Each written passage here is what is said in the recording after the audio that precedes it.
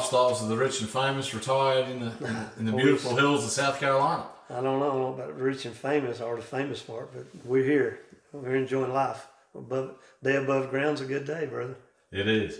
Well, thank you so much for your time. I think you've hopefully enlightened a lot of people about back in the day that you guys were the ground builders, the foundation, and the inceptors of what we see today in Stevie Fast Jackson, current defending champion, back to back.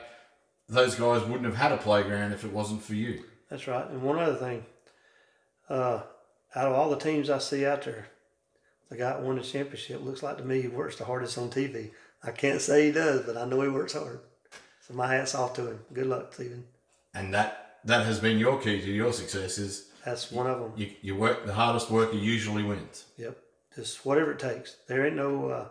I had one of the guys, not to make this thing go on a lot longer, I had one of the guys that I go to the racetrack with a little bit around here, an older fella, and he said that Stevie Jackson kept him up 2 nights straight at some racetrack back years ago, redoing his motor every night. I said, now that's what it takes to race. So Stevie shows you how. Thank you for your time, sir. Thank you.